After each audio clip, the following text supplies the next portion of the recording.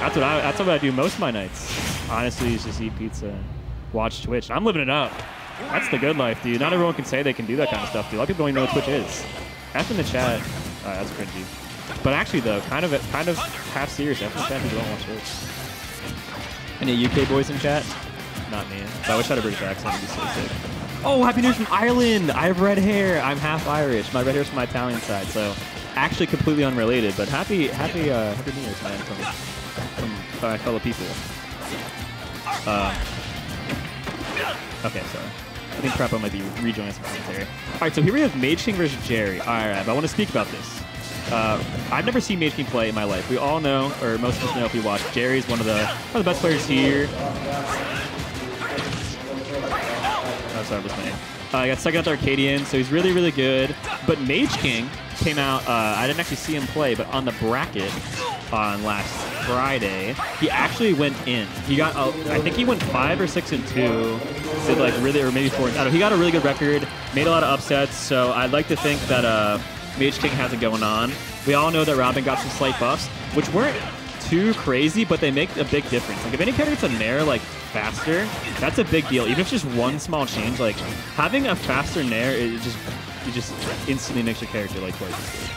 So Robin's definitely not something to be underestimating. The character was already decent. Probably the strongest character to get a buff on. Like he was already decent. It wasn't like he was a low tier. Don't worry, you're not lonely if you're with us. I'm commentating by myself. You all have each other. There's 258 of you in unison hanging out, spending years together, and it's just me sitting here, just me and this wall behind me, and these two smashing on screen. So very close. So Jerry's definitely the favorite to win here, but this is extremely close. Jerry, as we know, or I think as we know, I guess I won't assume people know that, but Jerry's actually one of the best players, or at one point I believe he was the best player in Maryland, in Melee. So a character like Robin is probably something he's not really encountered too much.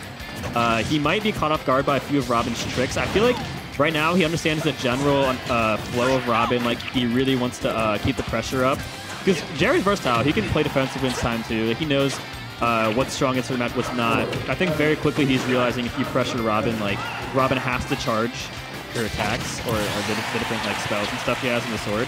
So if he keeps in her face, then she'll generally be a weaker character than normal. So it's really on Mageking here to keep him away so that he's able to get the strong version of spells, because at the end of the day, I mean, if you can't charge the spells, you're playing just a weaker version of Robin. And Arsene, that was so good, but I hope it's not too late, because he's down to one stock left.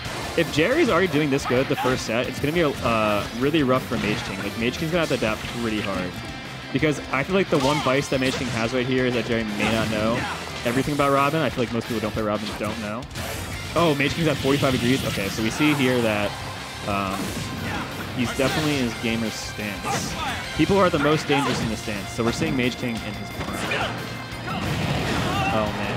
But Jerry, I don't know. Jerry doesn't really, I don't know if he has a gamer stance. I don't know if he does the gamer stance. He's just always really composed looking. So this might be him at his fiercest. He always looks like that. You see him in his face, he's just chilling. But he wins when he's chilling. He's always chilling. He's always dangerous. So even, I don't know if even Mageking in his gamer stance can take on chillin' Jerry. It's pretty powerful form of both these players. That SD was very unfortunate. I do want to see what Mageking can do, knowing he did so well last tournament.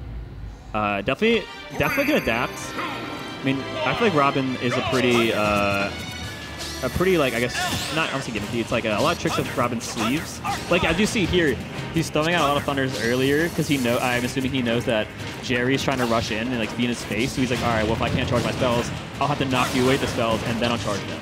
Or even knock him away and get a follow-up and then start charging spells. Because I don't believe the charge spells. But I do feel like it would have been solid if Mageking adapted last game, like during the game, instead of having to take a whole set down. Because I think last game was actually pretty doable. Yeah, sometimes a big size. That's all. Yeah. So we have Mageking here, who apparently, when I checked the brackets, I'm a nerd. I want to see like who did what. 'Cause it's fun. Mage King did really good last. Yeah, he did pretty decent. Was it last Xanadu or just Friday? It was like the last one, like Friday. Oh, Brian. Yeah, I saw him in bracket. He was actually, I commented one of his sets. He was playing pretty well. Last game was close, but I feel like Jerry was just really in Robin's face. I think very quickly, I don't know what experience he has with Robin, he assumed that, or he made it his strategy to be in Robin's face constantly, so she couldn't charge, or he couldn't charge. But now, Mage King seeing that and shooting a lot more preemptive Thunderbolts and Arc Fires to like keep him at bay. Yeah. That was a nice throw on to catch the ledge jump. That was a smart play from Mage King. And the thing about Jerry is that he's got the, from him as a player, just from his experience playing Melee and fighting games alike, he's definitely solid all around in terms of how he approaches his opponent. So he's not going to be jumping in too much, which is what Robin's going to love the most, because 11 sword forward air is insane. And if they get these charges up, they get huge strings. We all know Arc Fire into like forward air. That does that can kill, and it does like 50 damage. Yeah. But if you never get that, what's she doing? What's she doing? Nothing. Actually, she can do something. I like that one bullet. That one bullet. Making a statement. Yeah, Jerry seems to have regained the lead pretty convincingly, and on top of that, the fact that it's been more time in the game is only, look at his meters. Yeah. The fact that he's already almost got Arsene and he's barely even taken that much damage on this stock, that says a lot about how, it's just a slow death. It's basically what we're seeing Mage King go through. So Mage King likes the corner. I feel like most Robins like being in the corner because it's like far away from their opponent and they can charge. But the thing is, Robin doesn't have very good out of shield. Robin doesn't have very good out of shield options. So I think Jerry's picking his spots really wisely. He's like, okay, I'm gonna weave, you know, so she can't hit me. The second she shields, he knows he can just run up. Because there's nothing she can do out of shield. Out of shield is not her specialty. Yeah. So if he can just keep approaching and maneuvering around these projectiles like that, and the second she'll just grab. Because he knows his only way he's going to lose is getting hit by the projectiles, and then right when she gets scared, she's trapped, then you can just capitalize. And it just seems like almost a flow chart at this point. Because he doesn't really have to change anything. It's been working since game one. Just just weave around. His strategy is just to weave and then get in her face, and then right when she gets scared, he attacks. Yeah, that's definitely what we're seeing Mage King how we're seeing Mage King get exploited. He's kind of the standard Robin style is something that you have to think outside the box a little bit against a player who's as skilled as Jerry. He's a 3C tonight. Yeah, he becomes pretty one-dimensional. There are different spells you can use by mixing up when you use using Thunder or using Arc Fire or jumping first. But at the end of the day, if you're cornering yourself that much, it really just comes down to weave around projectile, trap them in corner, and then limit their options. Yeah. Something I just saw from Mage King is that he used the Arc Thunder. Oh wow, that was crazy. Good stuff getting the follow-up. This could possibly be a comeback, but it's going to be a long shot. When I saw him use Arc Thunder in center stage, and that's, if it hits, that's cool, but it's a slow projectile at that range. Oh my god, the Nosferatu is going to do a lot of damage, and since he has so much, it's such a percent differential, he's going to get a good amount of percentage back as well. Oh no. Honestly, almost. He was like a few percent off. That was the first time I've really seen That was the first time I've really... Without the platform? I've really seen Mage King be aggressive. Try and corner Jerry's in turn instead.